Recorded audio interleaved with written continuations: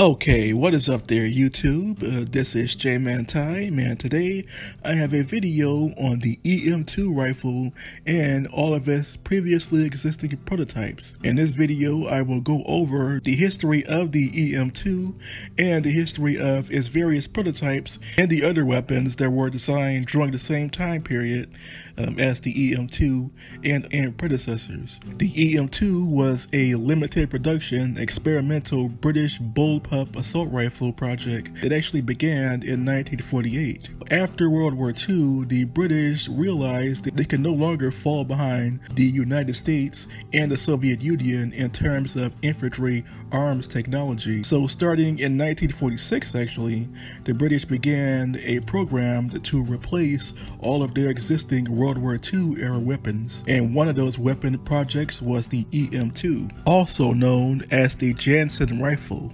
Despite being a British weapon, the EM-2 was actually designed by a Polish refugee living in the UK who went by the surname Stefan Kenneth Jansen, whose real name was Kazimierz Janusz Zaworski. Kazimierz, or Jansen, was a Polish refugee who fled to the UK during the Second World War and during the post-war years. Jansen actually designed a variety of different prototype weapons that were meant to be used by British infantry both during and after World War II. And the EM-2 was the only one of its prototypes to actually be adopted, although it only stayed in service for a few years.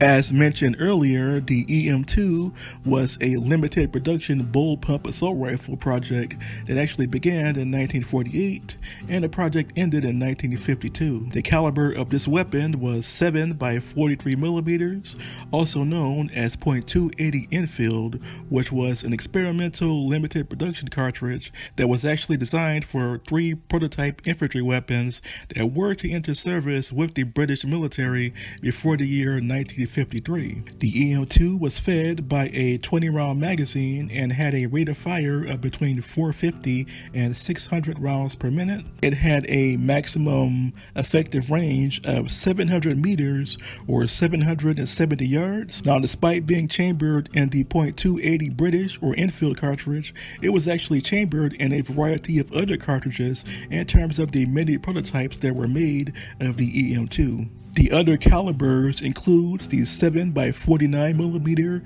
British cartridge, the 7 by 51 millimeter experimental cartridge, the 7.62 by 51 millimeter NATO, the .306 Springfield, and the 30 Carbine cartridge. And later on, during the later Cold War period, there was also a EM-2 successor that was chambered for the 6.25 by 43 millimeter British cartridge. The EM-2 also used a Polish-designed flipper lock system, giving this weapon a unique gas system that most assault rifles did not have at the time, or even submachine guns, for example. The EM-2 was actually designed alongside 2 other weapons, the Tadin light machine gun, which was a prototype light machine gun chambered for the same .280 cartridge that was meant to replace the existing BREN guns and Vickers machine guns, and the BSA 28P assault rifle, which was another assault rifle project that was also being fielded during the same time period as the various EM-2 prototypes. The EM-2 was actually tested against a variety of other NATO assault rifles and submachine guns that were offered to the British at the time, and actually came out on top. In 1951, the EM-2 was actually adopted by the British Armed Forces, but unfortunately, less than 3 years later, which Britain was a part of, would later adopt the 7.62 by 51 millimeter NATO cartridge prototype battle rifles being produced at the time. For example, the American M14, the Belgian FN-FAL, and the West German Gewehr 3 or G3 battle rifles. As a result, the British ordered a halt to the manufacturing of EM-2 rifles and actually asked for a upgraded version of the EM-2 rifle chambered in the 7.62 by 51 millimeter NATO. This prototype didn't do so well. The round was simply too overpowered for the Bullpup EM-2 prototype, and ultimately the British were forced to abandon the EM-2 project as a whole by 1954. Later on, the British would adopt the Belgian FN-FAL system as their standard issued infantry rifle throughout most of the Cold War. But many British firearms historians will tell you that the EM-2 was actually the better weapon. At one point during the Cold War, the British actually had a better infantry rifle than both their American, French, Belgian, and West German counterparts. Now, the EM-2 was not the only version of this weapon. In fact, the EM-2 prototype, the EM-2 rifle was actually an evolution of several other infantry rifles that had been designed. So let's go over some of the prototype infantry weapons that actually preceded the EM-2 rifle. The first weapon was known as the EM-4, also known as the Burney rifle, designed by Dennis Burney in 1944, and this was an experimental bullpup assault rifle that was actually designed for the British forces towards the very end of World War II. This weapon was chambered in an experimental cartridge known as the 7mm Burney cartridge. Now, despite being called the EM-4, it was actually not the fourth rifle in this series. In fact, the EM designation was given to a variety of World War II era prototype rifles, machine guns, and recoilless rifles. But the EM-4 Burney rifle was the first of the bullpup prototype rifles that would later go on to influence the EM-2.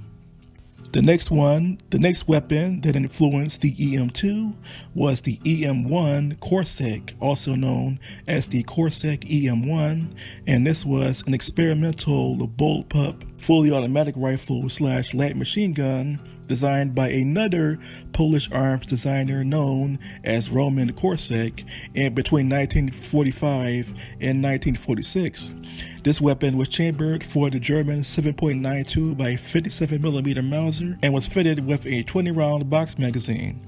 And this weapon was also tested during the same time period that the EM-2 prototype was actually under construction. Now, this weapon was also rejected, but it is also one of the rarer light machine gun prototypes designed for the British forces just after World War II, and was one of the weapons that would go on to influence the EM-2. Then, next came the first prototypes designed by Captain Stefan Jansen, known as the EM-1 Cobra, later renamed the Enfield EM-1 Trophy. Now, both of these were pretty much the same weapon. The only difference is the second variation of the EM-1, known as the Trophy, is fitted with a rail scope, a rail sight, and which also doubles as a carrying handle. And this prototype was unveiled in 1948 and is the first version of the EM-2 rifle, and is the prototype of the EM-2 rifle, and is the first to be chambered in the .280 Enfield cartridge. Later on, in 1949, Stefan Jansen came out with the final version, or the second to last version, of the EM-2, also known as the EM-2 Mamba, which will become the basis for the standard production version of the EM-2, also known as the Jansen. And this version was the one selected by the British Army for testing, and was later temporarily adopted in 1951 as the EM-2 Jansen rifle. Later on, in 1951, the final production version of the EM-2 was unveiled, known as the Mini Mamba, and this was actually a bullpup assault rifle carbine chambered for the same cartridge. It was basically the same EM-2, but with a shorter barrel. This version was a more compact version of the EM-2 weapon, and from my opinion would have been the better version overall. The EM-2 was a good weapon, but carbine weapons were becoming the standard by the late 50s and early 60s. For example, during the Vietnam War, the Americans would later adopt the Car-15, which would later evolve into the M4 carbine later on during the later Cold War era. So the British had actually come up with the idea for a carbine assault rifle as early as 1950-1951.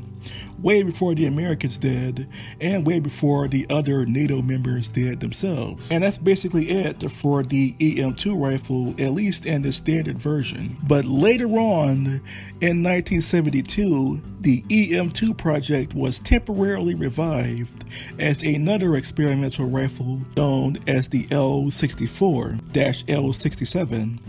And these were actually two prototype infantry bullpup assault rifles that were tested between 1972 and 1978, chambered in a new experimental cartridge, the 4.85 by 49 millimeter cartridge, which was an even smaller cartridge, even smaller than the standard 280 British cartridge. The L-64-L65 experimental assault rifles were chambered for this cartridge. The L-64-L65 used a new gas system actually inherited from the American AR-18. It used a new type of sight known as the SUSET.